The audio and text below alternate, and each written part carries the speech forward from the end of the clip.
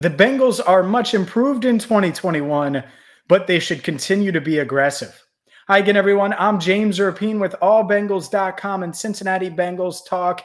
And look, I get it. 4-2 for the first time since 2018. Matched last season's win total in just 6 weeks. Zach Taylor flying high. This Bengals team flying high going into a huge matchup with first place on the line in not only the AFC North, but potentially the AFC, as the Baltimore Ravens right now at 5-1 atop the conference.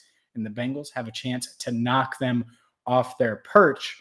They haven't beat the Ravens since 2018. But this isn't about that. This is about the Bengals improving in areas that they should try to upgrade before the trade deadline, before the dust settles in. One of them is pass rush. The Bengals pass rush is much better than it was last year when they finished with a league-worst 17 sacks. They have 14 sacks. They're 9th in the NFL this year. Trey Hendrickson is a grown man.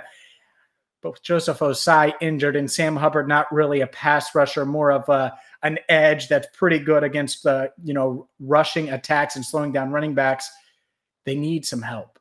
They need another edge rusher. And that's why when news broke on Monday night about Whitney Mercilus, I wrote about him right away at allbengals.com, and I'm talking about him right now on Cincinnati Bengals Talk. The Bengals should go after Whitney Mercilus. He's set to be released later today, and I wouldn't even wait until then. If I'm the Bengals, I would give up a late-round pick and secure the veteran. He's 31 years old, and let's take a look at some of his stats, because outside of Trey Hendrickson, I get it. The Bengals on the inside of their defensive line, they have guys like B.J. Hill and DJ Reader, and they have depth.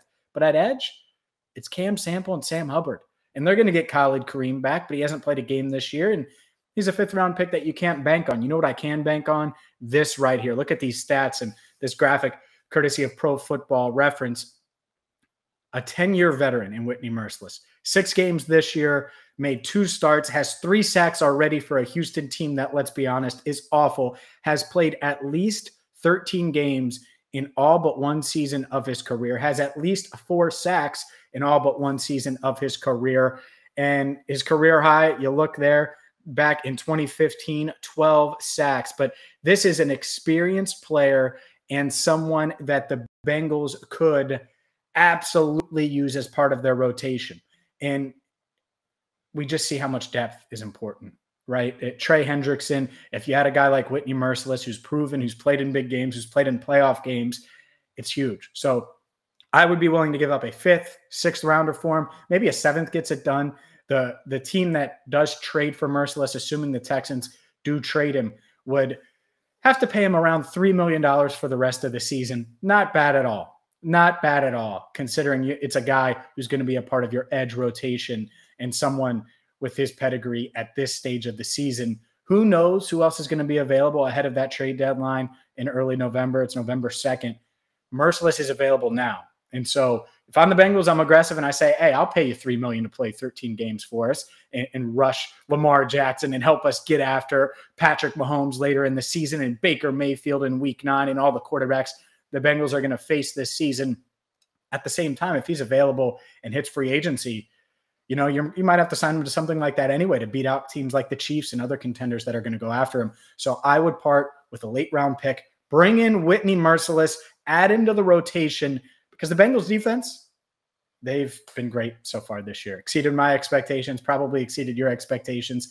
And adding a key piece like Mercilus could continue to advance and move them up in the rankings as they try to make opposing quarterbacks feel their wrath. Quick reminder that we are going to go live today at 3:45 on Cincinnati Bengals Talk. That is Tuesday, 3:45. We'll talk about Whitney Mercilus. We'll talk about the Bengals-Ravens matchup, how they're going to fare against Lamar Jackson in Baltimore on Sunday, and so much more. So ring the bell to get notified when we go live, and come in, join us, ask some questions, and who knows, maybe it'll be a little breaking news if the Bengals can pull it off and land Whitney Mercilus. So hit that subscribe button. And until next time, thank you so much for watching. I'm James Rapien signing off right here from Rapien Manor.